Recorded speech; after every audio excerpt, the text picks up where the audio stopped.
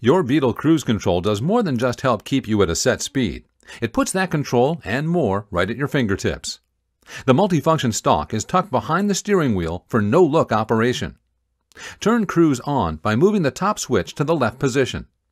A speedometer icon appears in the display, telling you the system is on. You can leave the system on at all times if you like. Once you reach your speed, push the bottom of the rocker switch on the end of the stalk. This sets the speed. A green cruise light will illuminate in the vehicle display.